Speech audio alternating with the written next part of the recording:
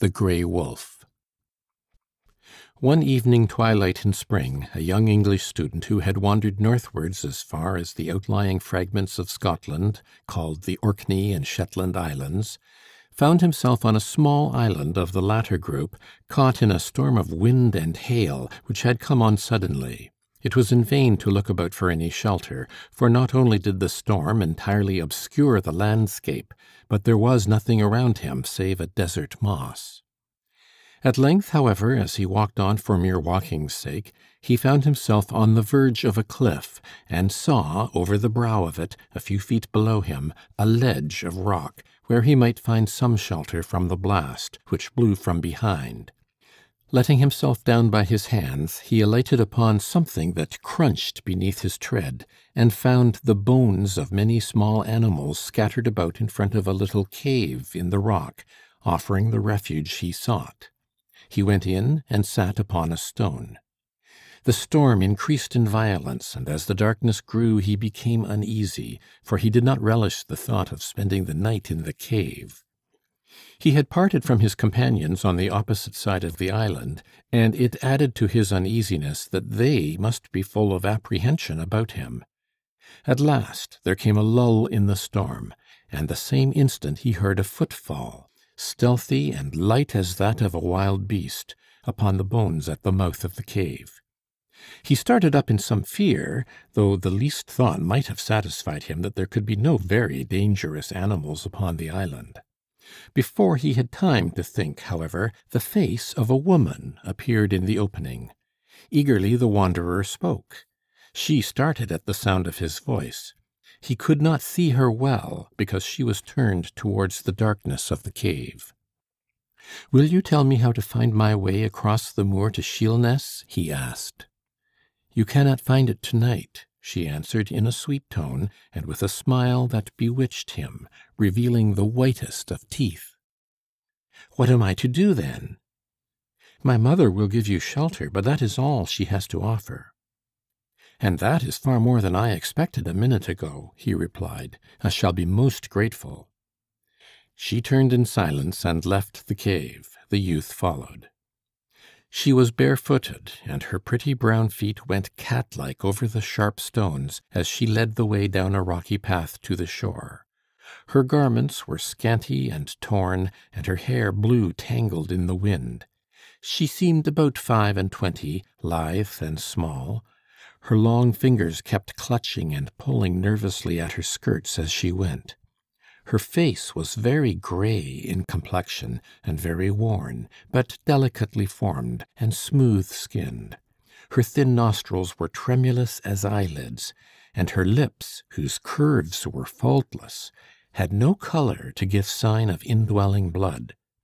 What her eyes were like he could not see, for she had never lifted the delicate films of her eyelids. At the foot of the cliff they came upon a little hut leaning against it, and having for its inner apartment a natural hollow within. Smoke was spreading over the face of the rock, and the grateful odour of food gave hope to the hungry student. His guide opened the door of the cottage. He followed her in, and saw a woman bending over a fire in the middle of the floor. On the fire lay a large fish broiling. The daughter spoke a few words, and the mother turned and welcomed the stranger. She had an old and very wrinkled but honest face, and looked troubled. She dusted the only chair in the cottage and placed it for him by the side of the fire, opposite the one window, whence he saw a little patch of yellow sand over which the spent waves spread themselves out listlessly.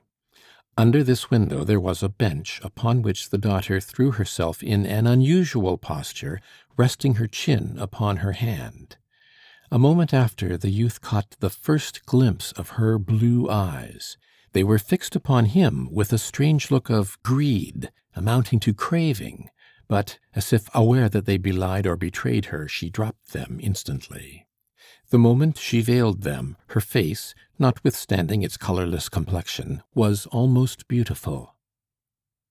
When the fish was ready, the old woman wiped the deal table, steadied it upon the uneven floor, and covered it with a piece of fine table linen. She then laid the fish on a wooden platter, and invited the guest to help himself. Seeing no other provision, he pulled from his pocket a hunting knife, and divided a portion from the fish, offering it to the mother first. "Come, my lamb," said the old woman, and the daughter approached the table, but her nostrils and mouth quivered with disgust. The next moment she turned and hurried from the hut.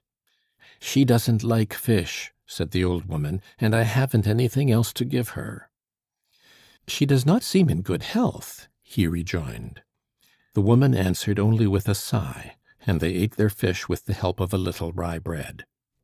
As they finished their supper, the youth heard the sound as of the pattering of a dog's feet upon the sand close to the door, but ere he had time to look out of the window, the door opened and the young woman entered.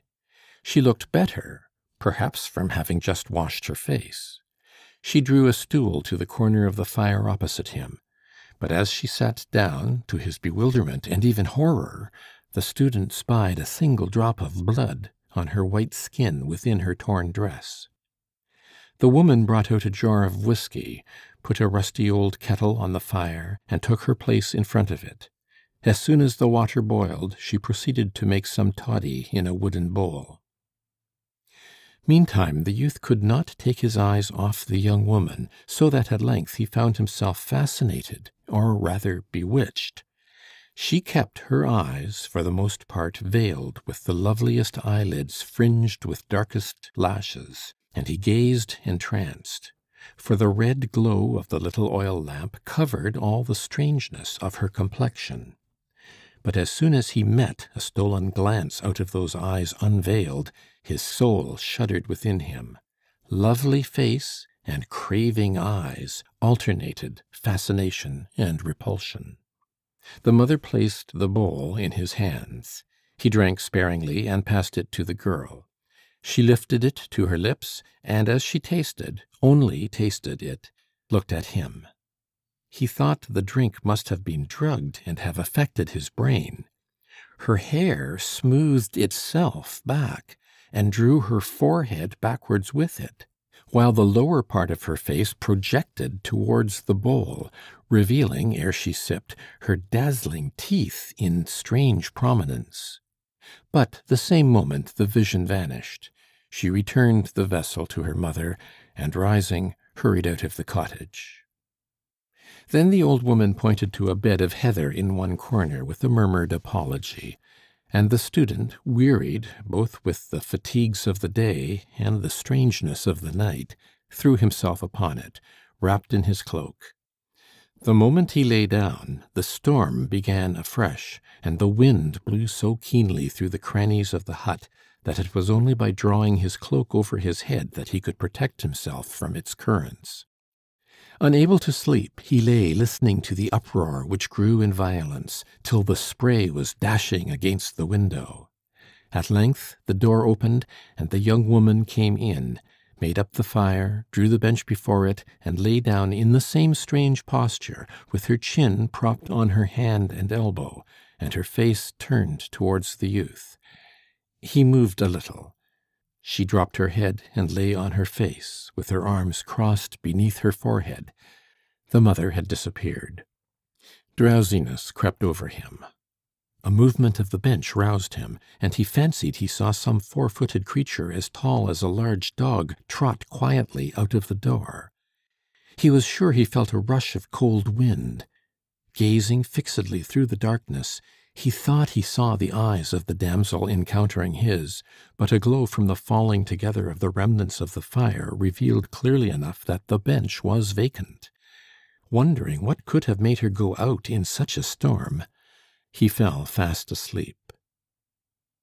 In the middle of the night he felt a pain in his shoulder, came broad awake, and saw the gleaming eyes and grinning teeth of some animal close to his face. Its claws were in his shoulder, and its mouth in the act of seeking his throat. Before it had fixed its fangs, however, he had its throat in one hand, and sought his knife with the other. A terrible struggle followed, but, regardless of the tearing claws, he found and opened his knife. He had made one futile stab, and was drawing it for a surer, when, with a spring of the whole body and one wildly contorted effort, the creature twisted its neck from his hold, and with something betwixt a scream and a howl, darted from him. Again he heard the door open, again the wind blew in upon him, and it continued blowing. A sheet of spray dashed across the floor and over his face. He sprung from his couch and bounded to the door. It was a wild night, dark but for the flash of whiteness from the waves as they broke within a few yards of the cottage. The wind was raving and the rain pouring down the air. A gruesome sound as of mingled weeping and howling came from somewhere in the dark. He turned again into the hut and closed the door, but could find no way of securing it. The lamp was nearly out, and he could not be certain whether the form of the young woman was upon the bench or not. Overcoming a strong repugnance, he approached it and put out his hands. There was nothing there. He sat down and waited for the daylight. He dared not sleep any more. When the day dawned at length, he went out yet again and looked around. The morning was dim and gusty and grey. The wind had fallen, but the waves were tossing wildly. He wandered up and down the little strand, longing for more light. At length he heard a movement in the cottage. By and by the voice of the old woman called to him from the door. "You're up early, sir. I doubt you didn't sleep well." "Not very well," he answered. "But where is your daughter?" "She's not awake yet," said the mother. "I'm afraid I have but a poor breakfast for you, but you'll take a dram and a bit of fish. It's all I've got." Unwilling to hurt her, though hardly in good appetite, he sat down at the table. While they were eating, the daughter came in, but turned her face away and went to the farther end of the hut.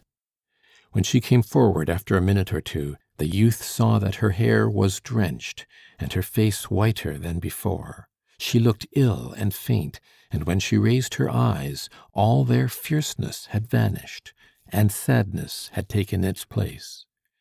Her neck was now covered with a cotton handkerchief. She was modestly attentive to him, and no longer shunned his gaze. He was gradually yielding to the temptation of braving another night in the hut and seeing what would follow, when the old woman spoke. "The weather will be broken all day, sir," she said. "You had better be going, or your friends will leave without you." Ere he could answer, he saw such a beseeching glance on the face of the girl that he hesitated, confused. Glancing at the mother, he saw the flash of wrath in her face. She rose and approached her daughter, with her hand lifted to strike her. The young woman stooped her head with a cry. He darted round the table to interpose between them, but the mother had caught hold of her, the handkerchief had fallen from her neck, and the youth saw 5 blue bruises on her lovely throat, the marks of the 4 fingers and the thumb of a left hand. With a cry of horror, he darted from the house, but as he reached the door, he turned. His hostess was lying motionless on the floor, and a huge grey wolf came bounding after him. There was no weapon at hand, and if there had been, his inborn chivalry would never have allowed him to harm a woman, even under the guise of a wolf. Instinctively, he set himself firm, leaning a little forward with half outstretched arms, and hands curved ready to clutch again at the throat upon which he had left those pitiful marks. But the creature, as she sprung, eluded his grasp, and just as he expected to feel her fangs, he found a woman weeping on his bosom, with her arms around his neck. The next instant the grey wolf broke from him, and bounded howling up the cliff. Recovering himself as he best might, the youth followed, for it was the only way to the moor above, across which he must now make his way to find his companions. All at once he heard the sound of a crunching of bones, not as if a creature was eating them, but as if they were ground by the teeth of rage and disappointment. Looking up, he saw close above him the mouth of the little cavern in which he had taken refuge the day before. Summoning all his resolution, he passed it slowly and softly. From within came the sounds of a mingled moaning and growling. Having reached the top, he ran at full speed for some distance across the moor before venturing to look behind him. When at length he did so, he saw, against the sky, the girl standing on the edge of the cliff, wringing her hands. One solitary wail crossed the space between. She made no attempt to follow him, and he reached the opposite shore in safety.